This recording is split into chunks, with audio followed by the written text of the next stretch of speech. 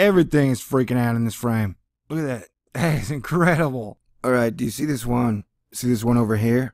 Kind of lift off. Or this one over here, grow and jump up. Or this one jump over. Look at that. It jumps from over here. This one jumps to here. Moving this one to here. Moving that one. That is some freaky filament action. We've got a total freaky filament fandango going on. That is incredible. Boom, boom, boom. I ain't never seen filament activity like that before. The sheer scope and size of these filaments. Those things are bigger than Jupiters. Many Jupiters. So you got all these yahoos go pointing at scientific textbooks, going solar activity is low. Well, allow me to disagree. Pretty please. It's like a plasma ballet. All it needs is a little music. And look at it. Look at that. That thing is non-stop. That's crazy.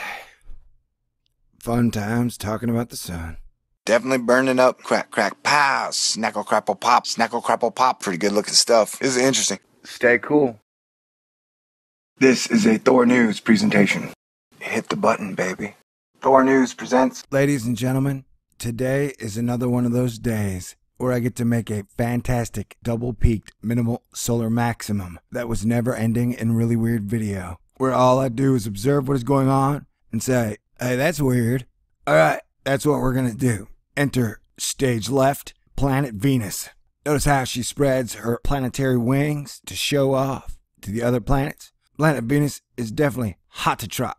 And if you'll notice, some strange cosmic rays shoot at her, as almost to send her a signal like, hey baby, what are you getting into tonight? And then exiting stage left is Mercury. One of the reasons I get extremely frustrated, looks like on August 22nd, the sun blasted Venus, the coronal mass ejection, and then Galactus blasted Venus with a cosmic ray. That's interesting, wouldn't you say? Venus, Mercury. One of the reasons I get really frustrated is because I'll be like, oh my god, the sun is freaking out. It's got filaments popping off, tons of solar tsunamis, solar forests, backside coronal mass ejections and solar flares. And then science boys will say, oh, activity is low. Solar activity is low. Trust me, I'm a scientist. And then the sun will start freaking out, popping off, solar flares and shit. I mean, does that look like low solar activity to you? Does it look like the sun is just chilling out, hanging out, doing nothing? No. I mean, look at that thing. They always cut it off before it gets good. Almost looks like the sun is pointing a laser right at Venus, following it the entire time. And then you got your little sun baby thing over here that's kind of flipping out, trying to be born or some shit. Is it just me or does Venus look like an egg? Like, why you look like an egg, Venus? Alright, so even our friends at spaceweather.com are getting in on the low activity, nothing really happening action. But if you'll notice, right about the third, the sun lets out a gigantic coronal mass ejection, solar flare, pretty much backside. But hey, look at that. That's in the last 2.5 days. That is a lot of solar activity. One after another, and those things are huge. I mean, look, the white circle in the middle is the sun. You could fit probably 6 suns in there. That's almost a face. That's crazy. And you can almost see chunks of stuff. And then suddenly it blows out to the left. And what is this little thing doing? Must be a giant filament. And then there's a chunk up there. And look how this line, the little solar baby, it's got one side interacting with one side of Venus, and the other side interacting with the other side of Venus. That is crazy. And seems to defy normal planetary physics. And then boom, they cut the good stuff, and then another giant, holy crap, 7 times the size of the sun. Solar flare coronal mass ejection thingy. With a giant O in the middle, and a giant chunk ripping off. Look at that. That is incredible. Once again, the sun is just a little white circle in the middle. Look at that. Bam! Everything is freaking out in this frame. So yeah, expect weather on Earth to be very weird. Because here at Thor News, we like to believe that the sun affects the weather. In a giant circle O.